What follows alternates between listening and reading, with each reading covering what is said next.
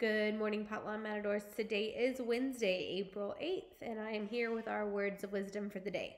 So, this is about empathy and caring. So, someone wise once said, "To help is beautiful, but only if it is done with joy and a whole heart." So, one day, a teenager named Emma came home feeling sad because she didn't have money to donate to help a child her girls' club was supporting. Well, with her mom's help, she collected items and asked her friends to help run a garage sale to raise money. They raised 9 times more than they expected, but she didn't stop there. For her next birthday, she asked friends to make a donation to help moms and children in need rather than buying her a gift.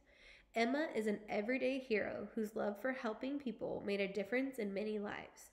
So today, look for some small way to serve others in need and take the time to thank someone in your world who joyfully helps others. So you're gonna have to be creative and think about things that you can do at home that you could send to people to show them that you are very thankful for what they do to care for you or to help in people that are in need as well at this time. So I hope that you are having a great day, Potlawn Matadors, and you're working hard on all of your online work.